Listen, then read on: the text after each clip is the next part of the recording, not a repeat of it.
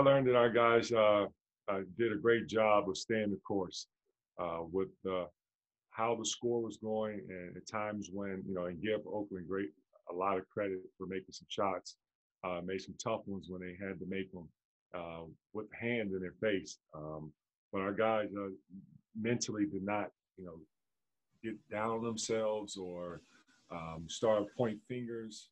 They trust the process and stay with it.